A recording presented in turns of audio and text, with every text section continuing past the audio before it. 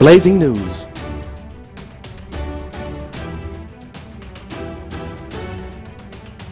What is up YouTube, FirePhoenixKing here today, and today on Blazing News we have a reveal for Monster Hunter Double Cross for the Nintendo Switch version. This is amazing. This news comes from the Capcom official Japanese site. Now, all we know right now is that this will be a release for the Japanese Nintendo Switch owners. Now, we don't know if it's going to come to the West, but because of the Nintendo Switch no region lock, we may still be able to play this game. Now, more information will be released on May 27th during the Monster Hunter Championship event. Make sure you guys tune in, make sure you guys subscribe, like, and share this video so you guys can keep up with the latest Nintendo news and the latest E3 information.